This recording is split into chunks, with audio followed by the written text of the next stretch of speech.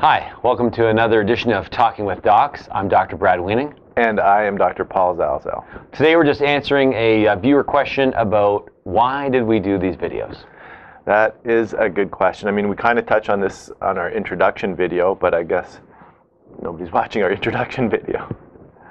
So the reason we made these videos were for our patients, because we find that we're spending a lot of time in the office talking to people and not all the information is retained.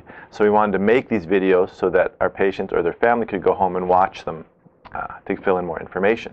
I thought we were making them so we could get on Ellen. Ellen? That would be cool, but you'd have to dance. Oh my. I've seen you dance. Yeah. We don't want to get on Ellen. No. Right.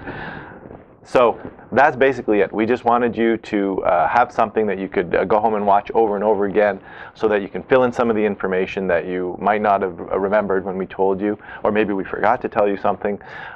Or you could watch the videos before you come and see us, or before you go and see your orthopedic surgeon, anyone who wants to watch the videos, and that might help them get some questions they might want to ask their surgeon before they go in for a hip replacement or a knee replacement, or if they have an ankle fracture or a wrist fracture, or one of the many topics that we've covered so far.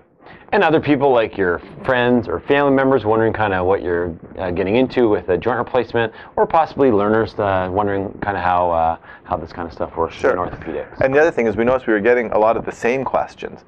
So people would call in and call our secretary and ask the same questions, from different patients. So we thought, well, if we took some of those common questions and answered them in a video, then you might not have to phone anyone or your own surgeon to get some answers. So if you have any questions, send them please to talkingwithdocs@gmail.com, and we'll do our best to get to them as soon as we possibly can. And remember, only you are in charge of your own health. See you next time.